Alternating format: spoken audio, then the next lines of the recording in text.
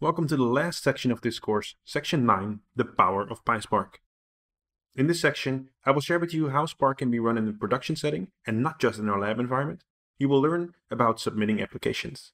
Then in the second video, I will talk about running Spark at scale, sharing with you vendors that can run Spark in the cloud, as well as showing various things to keep in mind while scaling up, such as configuration mappings.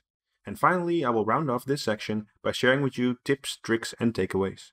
By the end of this section, you will have completed all the video material for the course. You should have a good understanding about which steps to take next in your journey to mastering Spark.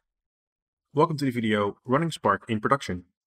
In this video, we will be talking about submitting Spark jobs to a cluster, and I will teach you about how you can package your PySpark applications to be able to submit them successfully to your cluster. So first, let's talk about running Spark in production. The first thing that is important when running your scripts in production is knowing how to actually submit them to your Spark cluster. So Spark ships with a handy command line tool that takes care of submitting your jobs for you.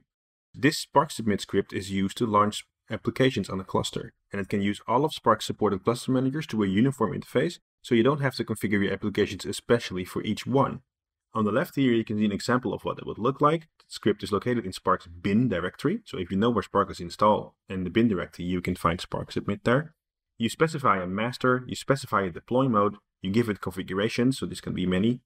Then you can, in case of Python, you give it your PyFiles application package if that's applicable. We'll cover that in just a moment. And then you point to your application Py. So to zoom in a little bit about how this looks like in Python, because I feel that the main documentation for Spark is not good enough to explain how that really goes for Python. It looks a bit like this. So here's an example of submitting a PySpark job that is wholly contained in a single file, and we named this example.py. So simply you would just run spark submit example.py. So you don't have to add a whole bunch of doodads if not necessary. You just run spark submit example.py. So what happens is that this file is picked up by the driver, and the driver parses this file and starts the application accordingly. So this is when you have a single file application. So that means that in your example.py, you have everything that you need to be able to run your application. In reality, however, you also have applications that have multi-files or packages. So what you then do is that you use the -pyfiles application, -pyfiles way of running Spark submit. And what you then do is that you give it a packaged application, which is either going to be a zip file or an AG file or a wheel file. And I'll zoom in that in just a moment. And what happens is that the more complicated applications, that you can pre-package them, and Spark will then broadcast those packages to the executor. So it makes sure that it's available in your Python runtime. So if your code depends on other projects, you will need to package them alongside your application in order to distribute the code to a Spark cluster. So to do this, you can create a package by simply placing all dependent files into a zip file. Alternatively, you can use a Python package manager to create an AG or a wheel file. If your dependencies live inside of a single Py file, like I just explained, you can also simply submit that extra Py file along.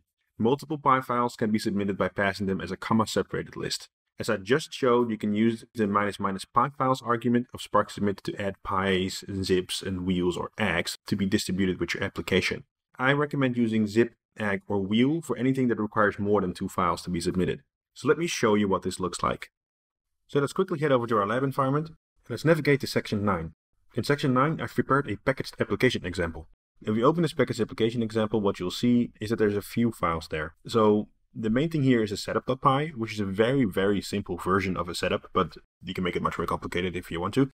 I have a package called package test. I'm versioning that 0.0.1, and I'm using setup tools find packages to be able to determine which folders I need to package here. So if I would put more source folders here with valid init files in there, they would all show up and be packaged with me together. So this is a good way to set up your dependencies. So what does this look like? Okay, so let's go through that. So I've prepared a README as well, which is both in a markdown and also is a notebook. Unfortunately, the markdowns don't open well inside of Jupyter Lab, so I'm opening it here as a notebook. What you can see here is I'm explaining how it works, so what you need to run. So if you want to create an AG file, you need to make sure you have setup tools installed. This Jupyter Lab environment has that wheel as well. And then you can run Python setup.py bdist ag, or you can run Python setup.py bdist wheel, depending on if you want an ag or a wheel. Note, by the way, that wheels are notably missing out of the PySpark documentation. So Spark documentation does not mention wheels, but they are supported. Once you run that, you get a resulting package. I'll show you that in a minute, what the layout of that is. And then we can actually use this to Spark submit. So let's head over to the terminal window here. What I've done actually, I've copied the packaged application example into my work folder, so that way I don't mess up my main thing what's going on. But before I run anything, let me actually show you what's inside of source. So source has a main.py. Main.py is a very, very simple Spark job. It is just creating a ranged data frame, so a one row, one column data frame. And I'm actually here importing from jobs, which is the folder over here.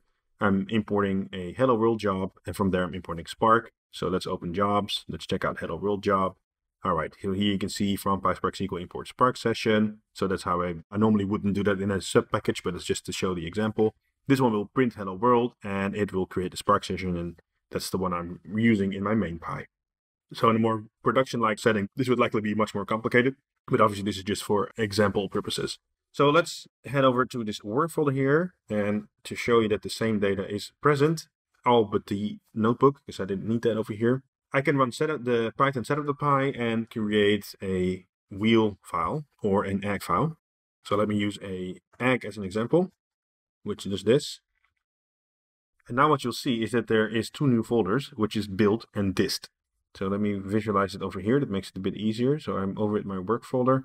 Here you can see I now have build and I have dist. So if I look at build, that's just some information regarding the build that is ran. So this is not really all that important. It will have some stuff, but so basically everything that you have packaged, but you really don't need to use that. What is there is dist, and this is the ag file that you want to use. So we should be able to copy the path. Let's see if this actually works. It does. So I want to point Spark to this file, the Spark submit. However, I'm already in the packaged application, so I don't need to do all that. So I can remove a part of this. There we go. So now I'm going to run Spark submit on PyFiles, which is my packaged files. And if I do it just like this, it will complain because it also needs to have an instruction. So it's not actually going to take the instructions out of the ag. What it will, however, do is distribute this ag across all the nodes in my cluster. Well, I have a one node cluster, so that's not really that much of a deal, but it will make sure that this content of this ag is available in the Python environment of all the nodes. Okay, so next thing I need to do is I need to point it to my main.py, which that one leaves inside my source. So then I would have to run source/main.py. And now I'm saying distribute this package across my cluster and run main.py. Let's see if it works. There we go. So it showed our data frame, our little one row, one column data frame. There's nothing much to that, of course. And further up, you should see Hello World from subpackage.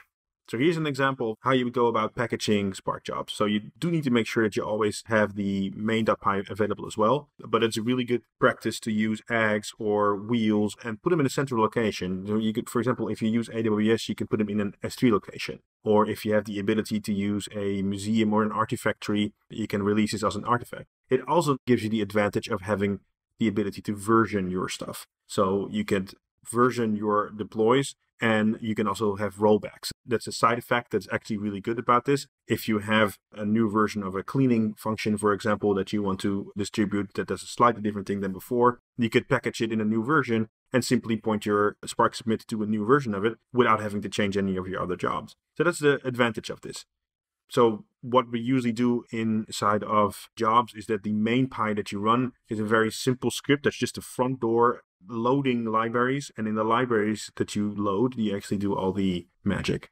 So that's how you package an application. And of course, we're talking about the Spark submit command. There is quite a bit more to it. I showed you just the very basics here. So what I encourage you to do is look at this link here about submitting applications. It actually goes into a lot of depth about how Spark submit works and which other things you can do. So if you have jar dependencies, for example, if you want to read out of, let's say, a SAP instance or Microsoft SQL, or maybe you want to connect to an Oracle database, those are not natively supported out of the box by Spark. So what you would have to do is then package along the jars, or you would have to use a repository to do that. And how you would go about that and which things are possible is all explained inside of the official Spark documentation. I don't have to go into much detail. The thing that is notably missing there, however, is what I already mentioned, is the way that you particularly do it with Python. There's maybe 2 lines in there saying that you can use Py files for that, and I believe that's not enough. So that's the reason why I wanted to give you a little demo. So besides Spark Submit, there is also another way to do submit jobs, which requires you to install an additional Apache application, which is called Levy. Apache Levy is a RESTful interface, basically RESTful API that lives in front of Spark. So it is an addition onto Spark, an add-on. It's under active development, it's still incubating. What it does, it is basically giving you a REST server so you can just do a RESTful API. So this is very handy if you are in a more web kind of setting where you need to trigger based on some kind of front end or whatever, where you don't have access to a Spark Submit CLI tool. That is where you can use it for. So you can check it out on levy.apache.org. It is an extra, like I said, it's an extra application that actually needs to be installed and set up. There's other ways. For example, when you're dealing with the vendors that I'm going to be covering later, then they also have their own ways of doing Spark Submit jobs. But for now, we're just going to stick here. So what have you learned so far? So you got to learn about packaging your application and how you can submit that into a Spark cluster.